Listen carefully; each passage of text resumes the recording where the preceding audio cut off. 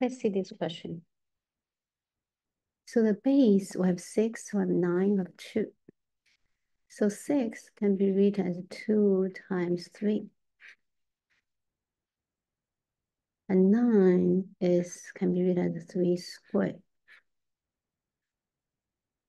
Then the right-hand side, we can break into 2 raised by 2x and times 2.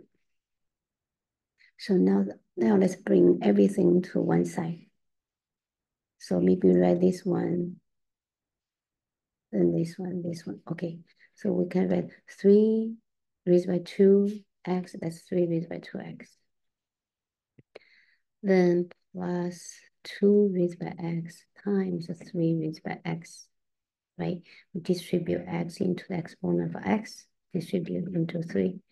Then minus 2 times 2 raised by 2x. Now we have 0 on the right-hand side.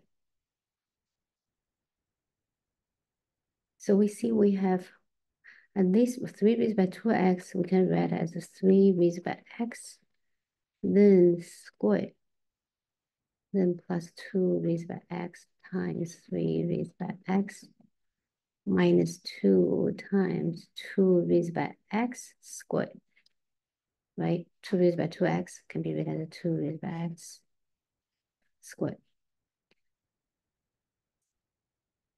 Now we see, can we factor this, right? Yes, we can factor this. You see this one we can factor as 3 raised by x, because this is a plus, we can think this as 1 times, plus 1 times this 2. So rather plus 2 times 2 raised by x, then multiply by 3 raised by x minus 2 raised by x, that equals 0. Let's see what's going on here. If this is too much trouble, let's look at let's call 3x 8. So a squared plus a, let's call 2 raised by x b minus 2 times b squared, right?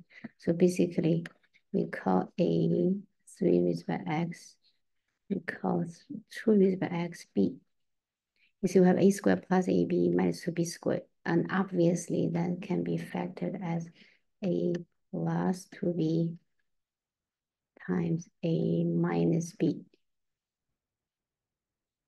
right? Okay, now let's see this factor.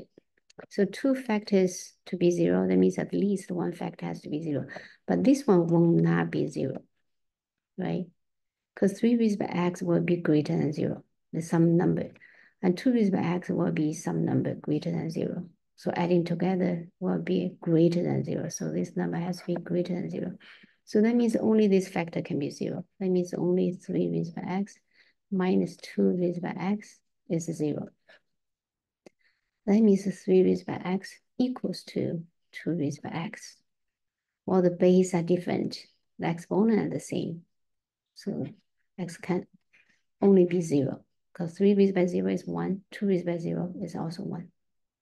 So check, 6 raised by 0 is 1, 9 raised by 0, that's 1, 1 plus 1 is 2, we have 2 on the left-hand side. On the right-hand side, 2 times 0 is 0, 0 plus 1 is 1, 2 raised by 1, indeed, 2 equals 2. So x equals 0 is the solution.